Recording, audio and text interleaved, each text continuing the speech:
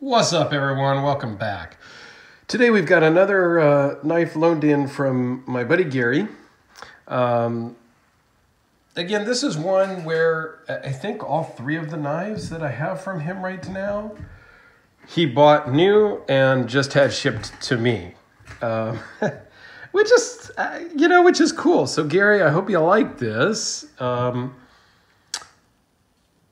before you get it, because this is the last one I have to do, and I'll get these shipped out to you shortly. I'll reach out. So this is a Dutch Bladeworks Xerxes. So it's it's a very cool knife with a couple of awesome designers. This was designed by Tashi Baruki and Goody van Poppel. So a couple of European knife makers or knife designers, and they worked with We Knives over in China to produce this. And again, We Knives knocks it out of the park. They do just an amazing job with every We Knives I've ever seen from any designer has just always been a hit. So let's dive right into it.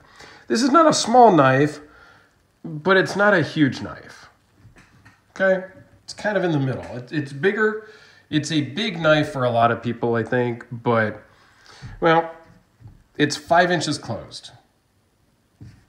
Overall length, 8 5/8. 3.67 inch blade with a 3.46 cutting edge. Blade steel is CPM 20 CV. With a blade thickness of 0.157. Weighs in at 5.1 ounces. The thickness, the overall thickness, and this is kind of a unique piece, feature of this knife. It starts out at 0.5 inches and it ends at 0.382. And we'll talk about that more as we go through. Let's just zoom in because there's just such cool stuff to talk about here. Awesome stonewash blade. Acid wash, stonewashed, whatever you want to call it. And that carries through to the titanium scales also. It has a look of bolsters, but it's a solid piece of steel. Sorry, titanium. And they've just done some milling here, and this is smooth. And then they've got some really cool, if it will focus, texturing here on the back side of the scales. It's not super grippy, but you can feel it. They did a fantastic job. And on the back side, same thing. Has that kind of milling pattern in the backside, and then this false bolster in the front. The only marking on the blade is the blade steel right back there at the end, hidden kind of. Overall, just a great knife. The clip looks like a spring clip, but is a 3D milled all titanium clip. And the fit and finish on this clip, where it bolts in and tapers and down to a point like the rest of the scale, just amazing. But it's milled out enough that it acts like a spring clip because there's enough give. It just works amazing in the pocket. It's a super sterile knife. It has the Dutch Bladeworks logo. And then deep down inside, we might be able to see, it has the designers' names in there. And that's it. Other than that, completely sterile, which I love. Now, the shape of this is not my favorite shape. I'm not into the Persian style knives necessarily. But this one works for me. The kind of bronze and stonewashed color throughout, I absolutely love. To me, phenomenal. So the tapering of the backspacer, which allows the scales to taper, is the first time I've ever seen this. I'm sure it's happened on other knives. Okay, I haven't seen every knife in the world, but I've not seen that before. Now, we all know that the blades always taper, right? They always start out thick back here, and they always taper down to a nice point. Okay, not every knife either, but most every knife kind of tapers down to a slimmer point than on the back here. And most knives, let's see what I got here as a good example over here on the table. So the Spyderco Endura starts off thicker and tapers down. Well, the scale, the cutout here, is the same size from here to here.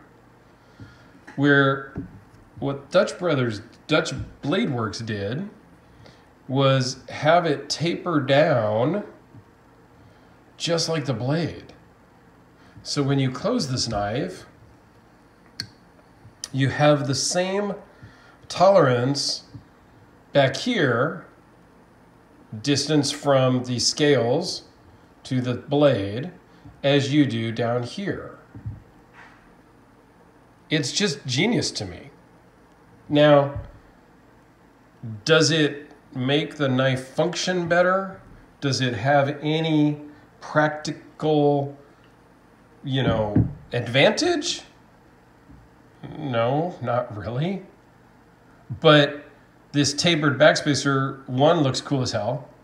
And just the fact that they did it, and this distance here is the same as this, kind of between the handle and blade, to me is just really trick and really cool. A couple of other little details that you may not notice is, one, I love a complete backspacer. No way you're going to cut yourself on the blade, even if it's a big, thick blade. You're totally protected. And I personally like this look better than just a couple spacers. Okay, that's me. But here, the backspacer doesn't just end. The scales kind of have these nubs on them, so it looks like a finished, kind of intentional pocket for the backspacer. They also threw in a lanyard tunnel, if you will, which isn't a hole. It's one continuous backspacer that's just kind of dug out for that. So I love that, because I'm not a lanyard guy. I don't love having a hole through the blade or through the scale. So something like this is great. But they also did that same little nub thing. So it's a very intentional for where the backspacer ends. Same with the pocket clip. Very good attention to detail. As well as this kind of cutout between the bolster and the scale.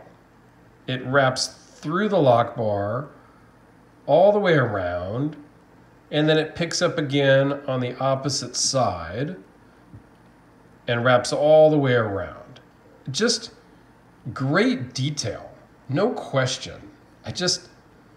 Yeah, well, that's what you get when you have two top-notch designers and an amazing manufacturer in WE Knives. They took the designer's ideas and put it into practical construction and made just an absolutely awesome knife. So these were sold exclusively through Arizona Custom Knives, and they're about $380. I don't know if they have any left. I did not check. I know Garey just bought this from them, so I don't know if it was their last one or not. But here it is against a Sharpie. We said it's not a small knife, so here's the Spyderco Delica, but it's also not a huge knife. So here's the Endura, Spyderco Endura, about the same size.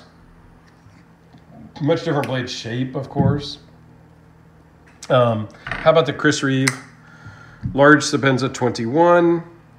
It's a little bit bigger than that, slightly. It's a little deceiving just because of the angle of the camera, but yeah, the Xerxes is just slightly bigger. Here's another knife from We Knives, Civivi, but that's a We Knives budget division, if you will. So it's a little bit bigger than the Xerxes.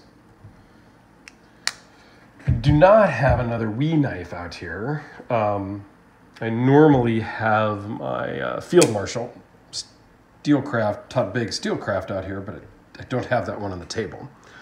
Here's the Curtis Cruise. It's a little bit shorter.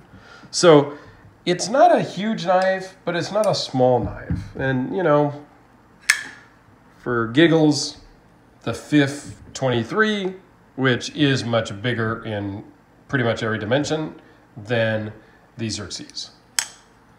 But all in all, this is not the most Persian style knife there is, because this upswept is not that big. It's slightly upswept. It has the harpoon. The handle does turn down. So it's Persian style, but it's not totally Persian, if you will, for me anyway. So this one I could actually probably carry and own. Not this one, I'm gonna send it to Garey, but I just love the details, I love the coloring, I love the fit and finish, and I love the feel in the hand. It just feels great. You can choke up on it. Even though I have a kind of a larger finger, it fits, and I feel totally comfortable and secure in using that finger choil. Like I'm not gonna cut myself. So it's big enough for me to do that. All in all, I give this a freaking A+, and I don't normally grade the things. I'm just really impressed by this one. So Garey, I hope you'll love it when you get it. I will get it shipped out here shortly and send you tracking and all that stuff. But beautiful knife, I love it, and I hope you guys enjoyed the look of the Dutch Bladeworks Xerxes. So thanks for watching. Greatly appreciate it. I really do. And have a great day. We'll see you on the next one.